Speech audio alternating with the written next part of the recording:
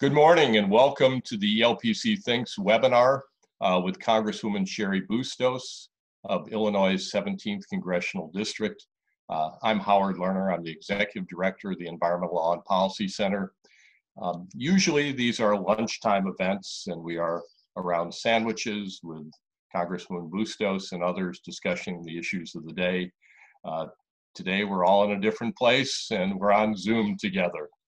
So welcome, I'm glad that you could join us. We will be recording the Zoom. It will be posted on Facebook and on our website. So feel free to share it with friends and neighbors. We're now streaming live on Facebook. Congresswoman Bustos is now in her fourth term in Congress. She's on the House Appropriations Committee and the House Agriculture Committee. She's the only member of the elected Democratic House leadership from the Midwest. And Congresswoman Bustos serves on the Democratic Steering and Policy Committee. And she's been a colleague, a friend. We've worked closely with Congresswoman Bustos over the years, particularly Ann Mesnikoff, our federal legislative director, and I have as well. And we are thrilled to have Congresswoman join us today to discuss the recently released Climate Crisis Action Plan from the House Select Committee on the Climate Crisis, and particularly the opportunities for rural America in the plan. We discussed it with Congressman Sean Casten a week or two ago. Congressman Bustos has announced the Green Rural Partnership, and it's a framework of principles and policies for rural America and climate action, which she also submitted to Select Committee. So this is going to give us a slice in particular of what this means in terms of climate change solutions when it comes to rural America, and how do you have rural America's voice and role in the solutions to address climate change. You're here to hear from Congresswoman Bustos, not from me. So Congresswoman will present for a little while, and then we'll open it up for Q&A. Go to the chat box and you can submit some questions, and we'll do the very best job so that everybody can be heard. So without much ado, let me introduce Congresswoman Cheri Bustos, U.S. House member from the 17th Congressional District in Illinois. Thank you for all you do, and thank you for joining us this morning. Well, thank you, Howard, and I will be the first to say we are here to listen to you as well. You have this nice, soothing voice, but on top of that, you know your stuff. So Howard, thank you very much for hosting this. And I want to thank the entire Environmental Law and Policy Center for having me as your guest today. And I'm looking forward to having a discussion in this short amount of time that we have on the Select Committee on the Climate Crisis. Congresswoman Kathy Castor out of Florida has done a remarkable job of leading that. And I'm sure you learned a lot from Sean Casten, who actually served on the Select Committee when he was your guest as well. He's a good ally, and he knows his stuff inside and out because of his background in science. But so let's just start by talking about the Select Committee on the Climate Crisis report, and how many of those policies proposed will help put agriculture at the forefront of combating climate change. I want to do that because, as Howard said, I have served on the Ag Committee. Well, I serve on the Appropriations Committee now. This is my first term on appropriations. But I have served on the Ag Committee since I was first elected. The congressional district I serve, just for a little perspective, is 7,000 square miles. And those of you from Illinois, you're probably thinking, wow, I didn't know we had a Democrat in a committee or in a district that is that big, because most of the members of Congress are in the Chicagoland area. Well, you get outside of that and our districts are kind of big. But on top of the 7,000 square miles, we also have 9,600 family farms. And so that is why this has been something that I want to make sure that I pay close attention to. So the Climate Crisis Action Plan calls for Congress, just a quick bullet points, to grow our economy and put Americans back to work in clean energy jobs. We've got to make sure that we're looking out for the environment, but we've also got to make sure that we're looking out for the economy at the same time. And I think we can accomplish that. That we protect the health of all families. That actually should be number one on this list. That we make sure our communities and our growers and producers can withstand the impacts of climate change. And that we protect America's land and waters for the next generation. And I know we're all together on that. I told you a little bit about the congressional district I serve. It starts in central Illinois in Peoria, goes west of the Mississippi River, follows the Mississippi River all the way to the Wisconsin state line, and then over to Winnebago County where Rockford is. As I mentioned, the 9,600 family farms in the congressional district, that is my family's background. I grew up in a long line of family farmers. I was not a farmer myself, but that is my family's background. So that is what I bring to my role as a member of Congress. But I'm always, my professional background was, I was a journalist, and then I worked in healthcare. But as a journalist, my comfort zone actually is doing more like what Howard is doing today, and that is asking the questions and listening. I like to say that God gave us 2 ears and 1 mouth, and we should use those proportionately. So what I do every year, now COVID is going to change this a little bit, but I spend the entire month of August doing what we call the 21st Century Heartland Tour. And I drive from county to county and just listening to people. And so specific to agriculture, that is how I get a lot of our ideas. What I learned in our last 21st Century Heartland Tour is that these farmers have never seen anything like they are living through like right now, as it pertains to weather. As I told you, the entire western border of our state and the congressional district I serve is the Mississippi River.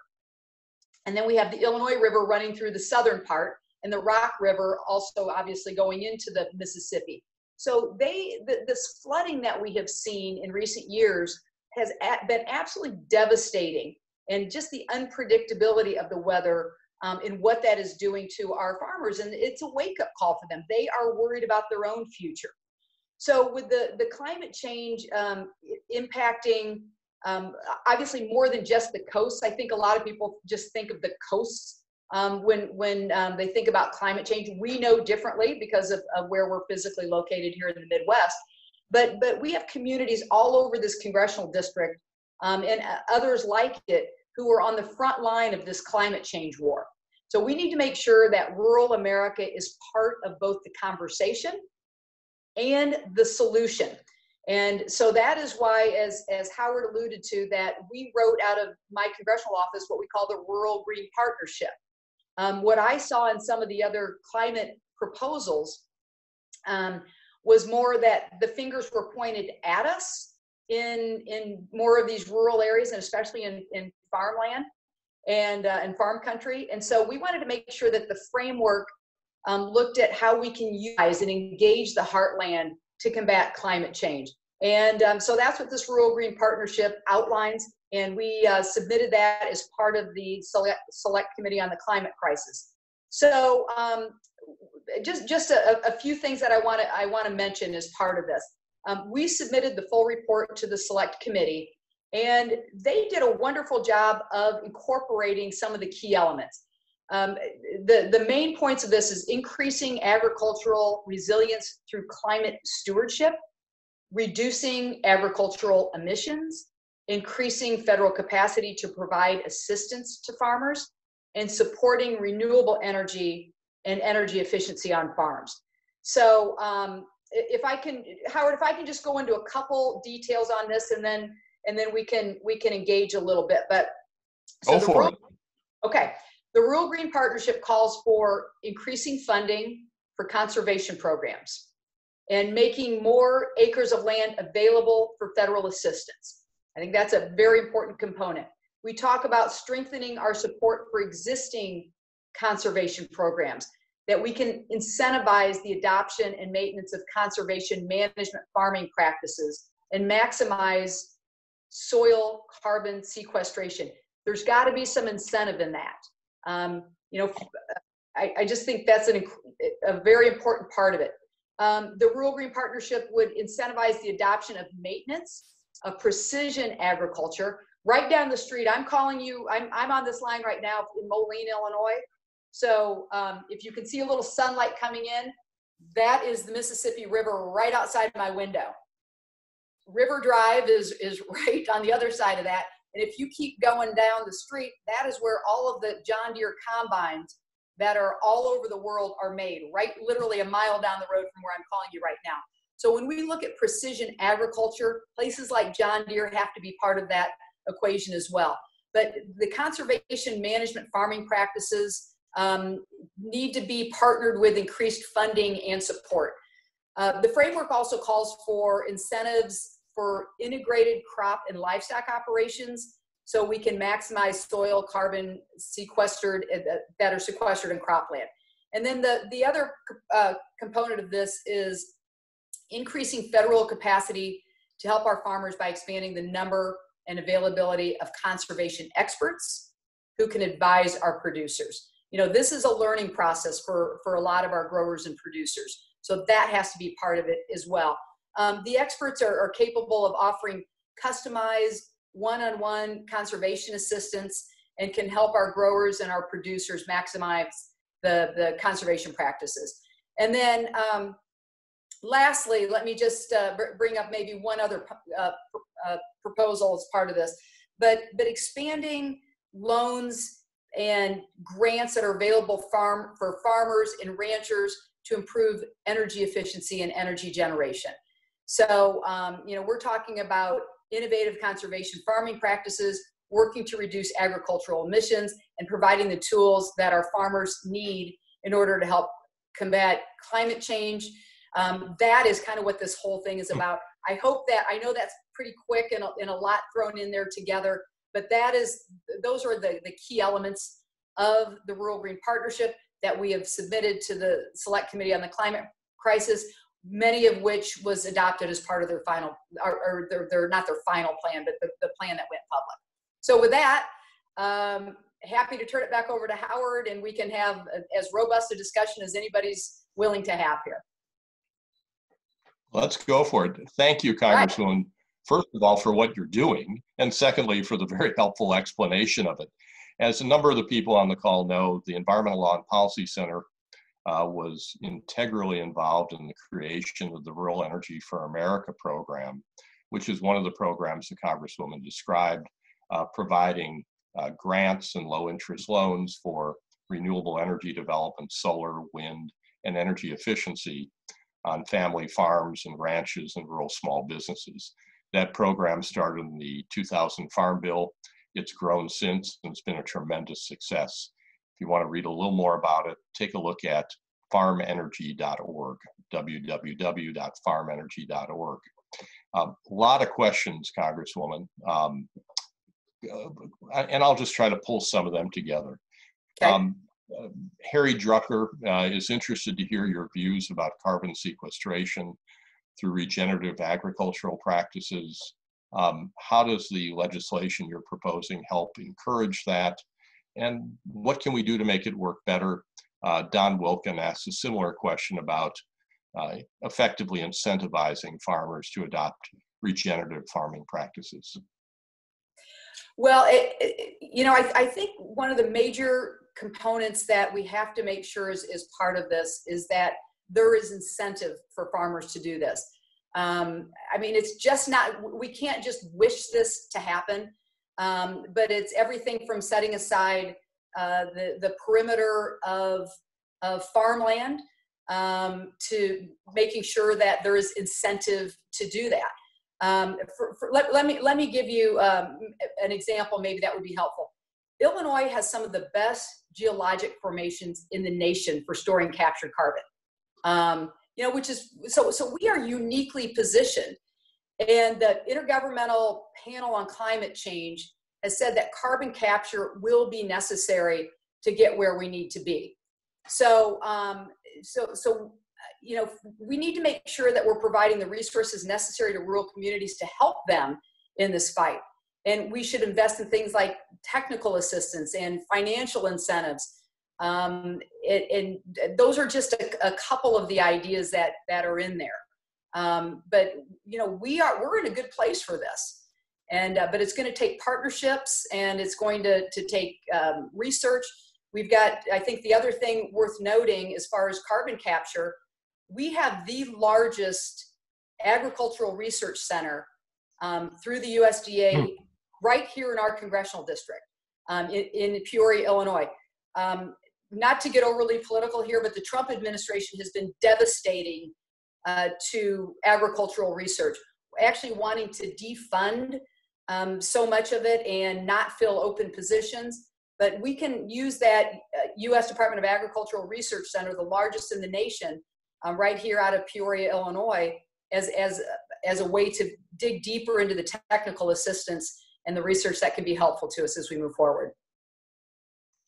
Congresswoman, there are a number of questions about just how does COVID-19 affect farm workers in your district? How does it affect some of the renewable energy goals you've described? You know, how does it make a difference? In the same way, how do the tariffs on China that the Trump administration has proposed, how does that affect the equation here? Well, first of all, some of the worst outbreaks in the entire nation, and certainly in this part of the country, have been at the meatpacking plants. In our congressional district, we have two very large meatpacking plants, one in Monmouth, Illinois, one in Joslin, Illinois. One is beef and one is pork. And they had to go all the way from being shut down to kind of this slow reopening with major investments in distancing the workers. But there have been, just terrible cases of this that have impacted them. Not to mention things like, where we have an egg farm in Pearl City, where most of the workers there are, it's immigrant labor. And so there has been a very large impact on that COVID has played into, getting the finished product to market. I think the other thing that we're going to learn from is, if you look at agriculture, so much of that has gone to the restaurant industry. And with so many restaurants still being closed or operating at partial capacity, we've got to look at even the food distribution network and how we're going to adapt to that. So I think there will have to be a lot of changes that will come out of this as it pertains to immigration status. And again, the Trump administration has been absolutely, frankly, heartless toward people who have come to our country or want to just succeed in our country. And what was the second part of your question, Howard? The COVID-19 impact on ag, and you had a second part of that. And then there were some questions about how did tariffs play in that as well? Oh, tariffs. Well, again, we've been in this constant, unpredictable place as it pertains to agricultural trade, and now with new tensions that have come forth because of our fighting with China, there's more unpredictability. But I think the long and short of it is we can't go this alone. We've got to have our partners in this, and the Trump administration has just chosen to kind of go it alone as it pertains to trade. So just so much unpredictability, Howard. But I guess the long and short of it is COVID has been really tough on the agricultural sector. And the Trump administration has been very tough as it pertains to, rather than opening new markets, so many have been shut off. As you know, transportation is now becoming the largest sector when it comes to climate change problems and pollution. A question from my former colleague, Ellen Partridge, and Ellen and I have talked about this a lot. The environmental community tends to focus on transportation measures in urban and suburban areas, but there's a lot of need and opportunity in rural communities. How do you see rural transportation faring in like the Moving Forward Act and other ways of making more efficient rural transportation as a climate change solution, as part of it? Well, I'm going to look at this maybe in somewhat of a different way than just getting from one town to the next, but more how do we do this in a way that's respectful of the climate? And I think a big part of that is our locks and dam system. You think about, I don't know those numbers off the top of my head, and Howard, you might, but how many trucks are taken off the road when you look at moving goods through our locks and dam system? And as you probably all know, this is a system that was built in the Depression era and is crumbling and needs major investment. The congressional district that I serve has one of the most numbers of locks and dams than any congressional district in the country, again, because the western border of this district being the Mississippi, the western border of our entire state being the Mississippi. So that is a way where we can move so many of our agricultural products in a way that is very respectful of the environment. But it takes investing in that, including our the NESP program, which has been something that we've been a very big advocate for. On top of that, and again, this is maybe a little bit of a different way to look at it, but rural broadband is going to be critical for actually doing so much that can take vehicles off the road. I mean, one of the things that we're learning during this COVID-19 crisis is telehealth is something that is critical to rural America, because we don't have the number of health clinics. We don't have we've seen hospitals actually close down, birthing centers actually close down. People who aren't able to get to the clinics, for instance, because they need treatment at home. What that is going to take is investment in broadband. We have 23 million rural Americans that don't have access to high-speed internet. And so that is part of actually our infrastructure package that we as House Democrats have put together, that it shows also respect to the environment. So again, that's maybe taking a little bit of a different approach to it, but those are the kind of things that I look at from the congressional district like the one that I serve in. Congresswoman, the answer on your trucks question is it takes lots and lots of trucks and diesel pollution off the road, depending on what study you read. Lots and lots. And rural broadband, absolutely, for all the reasons you're saying.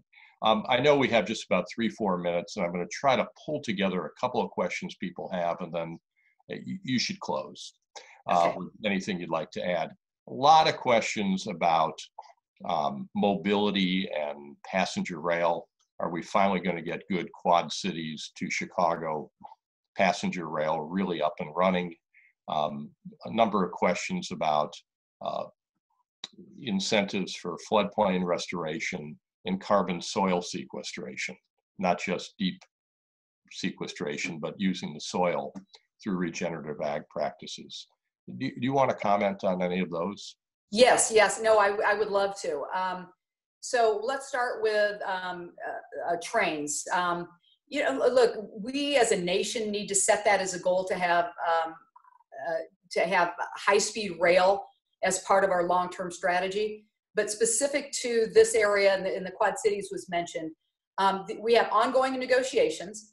It very much got stalled under the Rauner administration when, believe it or not, we had this federal funding all lined up, and Governor Rauner was not willing to accept that federal money and delayed it until we got right down to a deadline. We were able to, I guess I'll say, put pressure on him to accept that. We have worked hard legislatively to expand the length of time so we can continue to work on making sure everything is in place for that, the service from Chicago to the Quad Cities. We also now, through Governor Pritzker, we have on the books also to get rail from Chicago to Rockford. And now that is much farther down the line, but that is something that is also on the books at this point. So we feel good that that will happen. It's not going to happen in 2020. It's probably not going to be up and operational, maybe even in 2021, but it will be up and operational in the coming years. This is something I've lived in the Quad Cities for 35 years now, and this is something that we've been talking about. I can't even tell you how long, but it will happen. Carbon sequestration in the soil, absolutely. That is part of what we have in our Rural Green Partnership.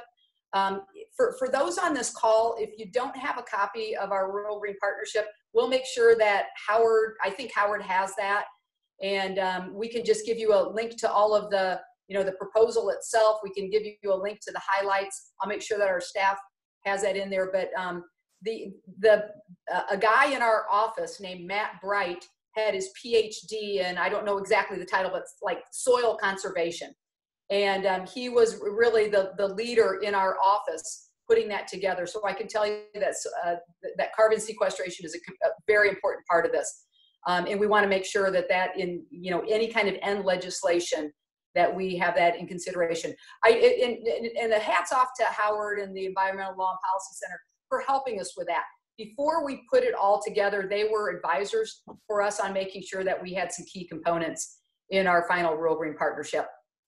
And I guess just for the sake of time, to make sure that I like to start on time and end on time, I think the one other thing that I want to do a shout out for is we have another piece of legislation that I think plays into what we're talking about tonight, but it's called the Social Determinants Accelerator Act. And for those who have followed issues like this, it's basically looking at social determinants of health and how the environment plays into our health. And we got this included as part of our final appropriations bill, and it calls for having $1 million grants for communities that want to put together a deeper look at the social determinants and how that is playing into people's health. So we can also make sure that Howard has the details of that and can get that out to everybody. But let me just close by saying I like input. I like ideas. Please, we are a phone call away in our office. Please share any thoughts that you may have that can help us with anything legislatively that might be helpful to not just the state of Illinois, but the entire Midwest and our entire nation. We always welcome your input. And with that, Howard, thank you very much for the opportunity. We're grateful to you. You're welcome. Thank you very much, Congressman Bustos, for joining us today, but more importantly, for all you do to help make a difference. For those of you who are interested, we posted in the chat box the web link to the Rural Green Partnership. A lot of good things in there, a lot of good information. We look forward to continuing to work with you, Congresswoman, to make things happen and get things done, especially in rural America when it comes to climate change. So thank you. And thank you, everyone, for joining us. This will be posted on Facebook. It's live. And it will also be on the ELPC website. More information to follow. So thank you very much. Thank you, Howard. Thanks, everybody.